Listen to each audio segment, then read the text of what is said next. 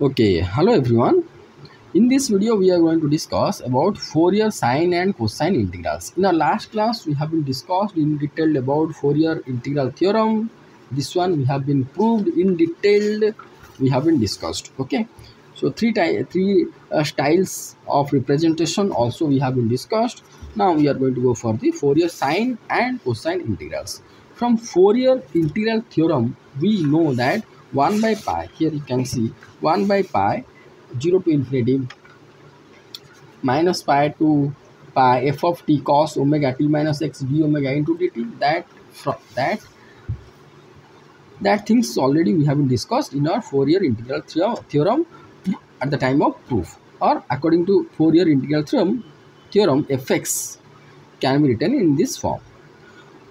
That implies fx equal to 1 by pi 0 to infinity minus into plus infinity f of t cos this omega can be multiplied with this and this, omega t minus omega x d omega dt. So this is the nothing but cos a minus b will be written as cos a into cos b plus sin a into sin b format cos omega t cos omega x plus sin omega t into sin omega x d omega dt. Now I am going to segregate with two terms. Double integration 0 to infinity minus infinity plus infinity, already 1 by pi is there, f of t this term plus 1 by pi double integration this term d omega dt. D omega dt, let this is your equation number 1. Consider case 1 when f of t is a odd function.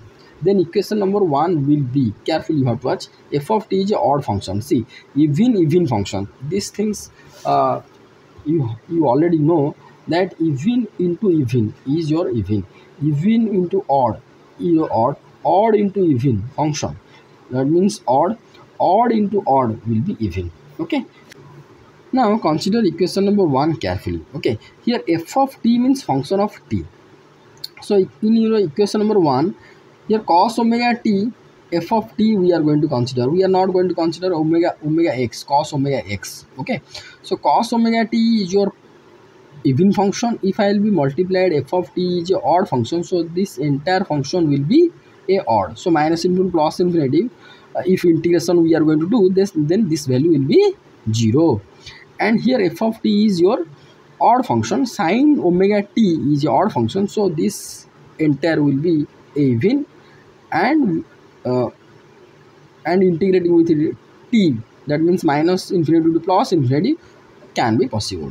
So when f of t is an odd function, then equation number 1 will be, this term will be cancelled out and we are going to find 1 by pi 0 to infinity minus infinity f of t sin omega x d omega dt.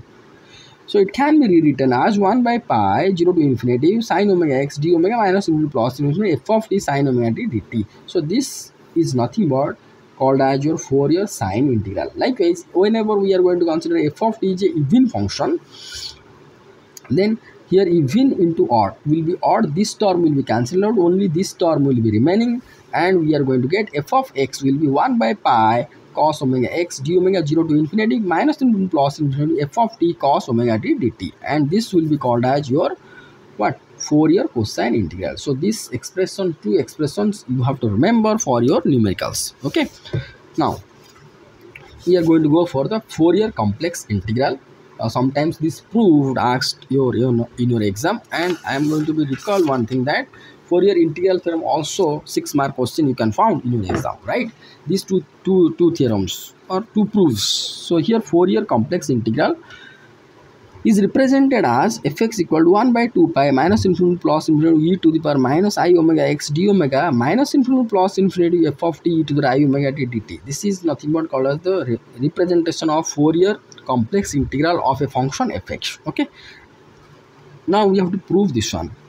We know that if fx is an odd function, then integration minus a to a f of x dx is 0.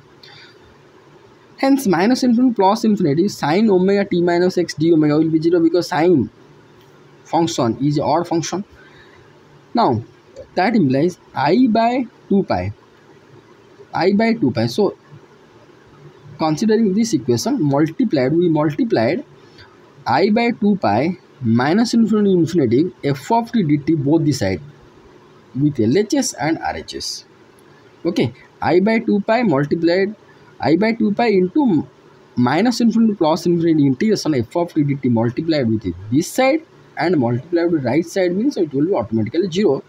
So it will be I by 2 pi minus infinity f of t dt into minus infinity plus infinity integration sin omega t minus x d omega equal to 0. Let this is your equation number 1. Here I written by multiplying this both the side.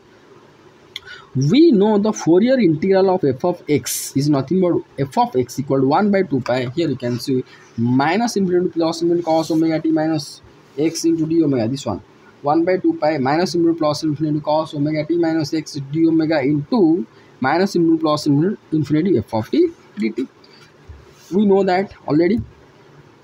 Or fx equal to 1 by 2 pi.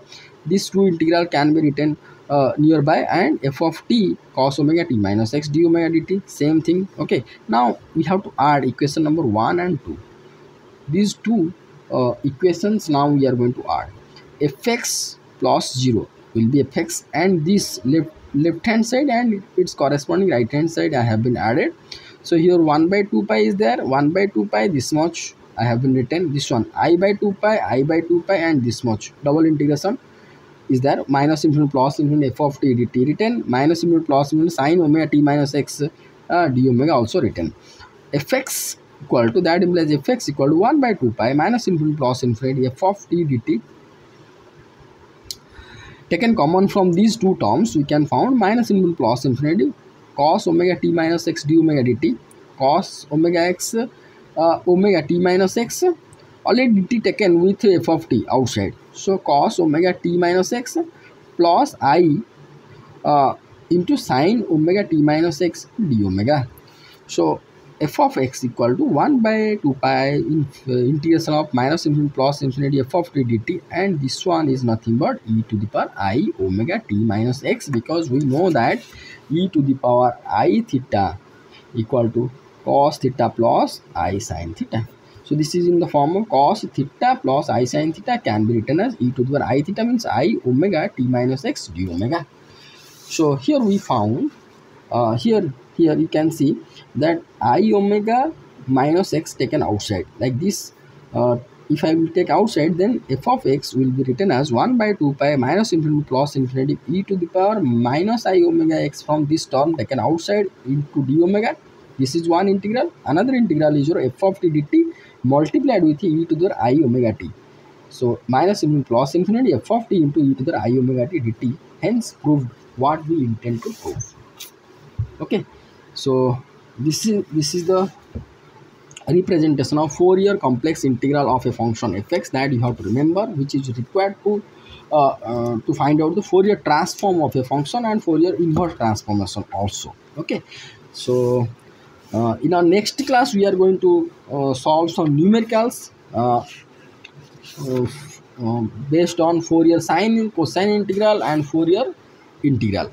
Okay, so here these basic or important integrals that you have to remember, which will be useful at the time of solving the numericals. That is your 0 to infinity sin ax by x dx equal to pi by 2 e to the minus x square dx equal to root pi by 2. This can be solved by type 4 method, Cauchy's residue theorem. If you remember, this problem is already we have been done. Okay, type 4 method, okay, and this is your gamma function, and this is your 0 to infinity sin mx by x minus b square plus a square dx equal to pi by a into e to the minus am into sin bm. And this is the two important integrals that you have to also remember, e to the ax cos bx dx, e to the x sin bx dx. Here you can see this term is same for both, e to the x by a square plus b square, e to the x by a square plus b square, but here a cos bx plus b sin bx, here a sin bx minus b cos bx. So I suggest you just remember these four five important integrals which are useful for your numericals. Okay, so thank you so much for watching this video. Thank you.